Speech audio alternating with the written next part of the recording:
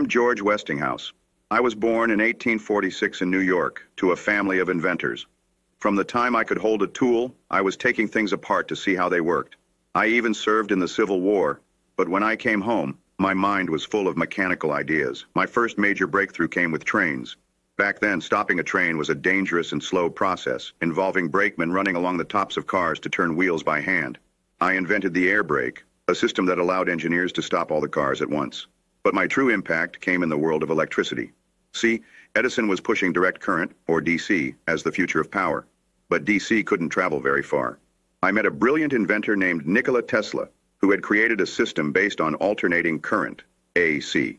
AC could travel long distances with little loss, which meant we could build large power plants and send electricity to homes and businesses miles away. The fight between Edison and me got ugly. Edison launched public campaigns to scare people away from AC, but I stood by the science.